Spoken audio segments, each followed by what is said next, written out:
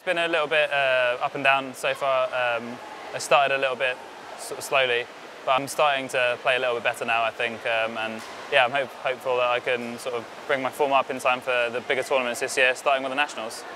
I just think I maybe lost a little bit of confidence. It's kind of difficult if you come up against tough opposition, like losing a little bit or like just not winning matches. So I think I've started to do that. I've won a few matches here and there, so I'm just trying to build on that a little bit. And yeah, hopefully at the Nationals this weekend I can win the tournament, and that'll be 5 good victories for me.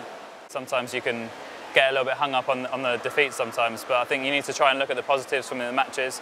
Like inevitably, if you lose, there are some positive bits from it. So I've been trying to take those out of the losses and use them going forwards. And yeah, I think once you start getting a couple of victories and matches here and there, then that can also help. So yeah, I'm just trying to sort of stay positive and look ahead to the next few tournaments.